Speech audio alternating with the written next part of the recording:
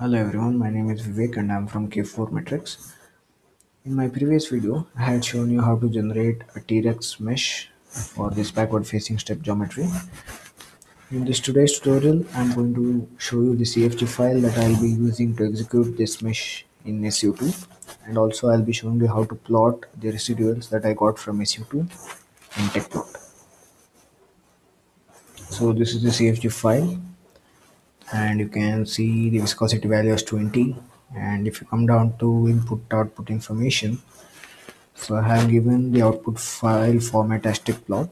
So this convergence file name will be written in .dat format, and the volume file and surface file, these two files will be written in .szplt format.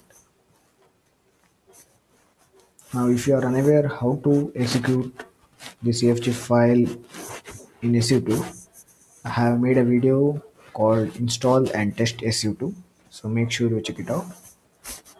Now I'll open Tecplot,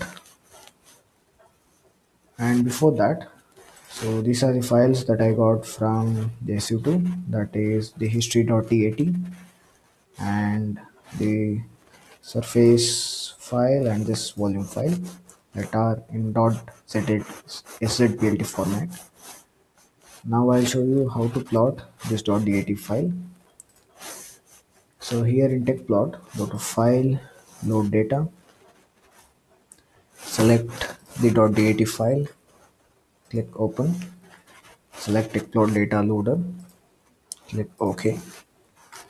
Here go to mapping style and select the one that you need to plot. Go to x-axis variable and select inner iteration and then close. Now go to view and select fit to full size. So this is how you plot the residuals in Tecplot. So this concludes today's tutorial. Stay tuned for more.